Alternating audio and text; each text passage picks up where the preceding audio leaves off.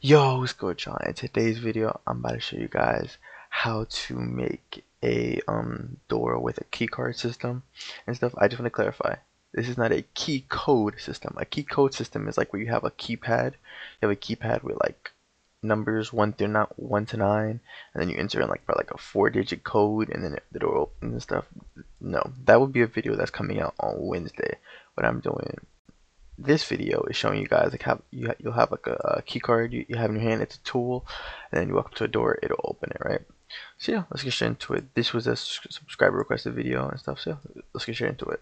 First thing first, of course, we're gonna need a little key card, so let's insert a block real quick. We'll make this real quick, you know what I mean, because the focus of the video is scripting, not modeling. So we'll make ourselves a little key card, about like I feel like that. Yeah, I feel like that's good, right? Then I don't know why. When I imagine a key card, I just imagine it being green. I don't know, right? Then we'll call this our key. We'll call this key card, right? Make sure it is unanchored and turn CanCollide off. Then you can duplicate it by doing Control D while having it selected. Then you could move it out a little. Change the color simply. It won't really matter since we're about to make it invisible, but change the color simply so that you can scale, so you know like where you're scaling it, right? So like you have it right there, so it's like you're you're holding it, right? Because this is going to be your handle. Rename this to handle, right? Then oh, we'll duplicate it already, but yeah. Make this transparent, right? Insert a tool into the workspace. You're going to drop both of them into the tool. You can do this by clicking one, then holding Control, then selecting both. Then selecting the second thing, then dropping them both into tool, right? Then insert a weld constraint into the handle.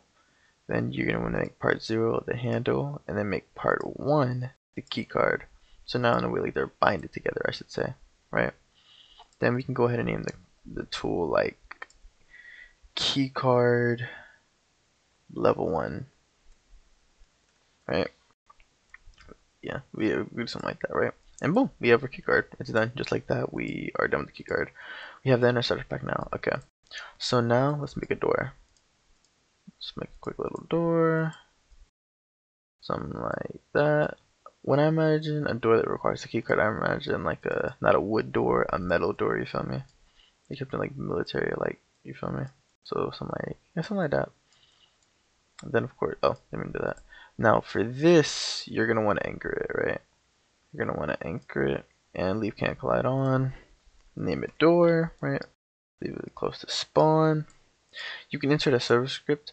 Pretty much what I'm trying to do, what I'm doing with this is, the concept I'm doing is where like, if a player walks up to the door with the right card and stuff, the door will become partially transparent, as well as it'll allow the player to walk through it and stuff, like, and it'll make the change for all players because it's a server side change stuff. Now the reason I'm doing that is because majority of games that involve having doors that use like key cards and stuff, they usually have it where like the change affects all players and not just like for one player, you know, because like that's kind of like, it's more realistic, because the whole point is you're trying to prevent, like, usually this system is used in like games like prison games and SCP games and stuff. We're trying to keep prisoners in an area and stuff, so that's why it makes more sense to use a server script, right? But yeah, so we're gonna use the server script. You can name this unlock door script, right? And then what you're gonna do is do script.Parent.Touched connect function, then in parentheses put hit, then enter. Then you're gonna do if hit.Parent find, not find for sale, dot name is equal to, then you would insert the name of your tool, right?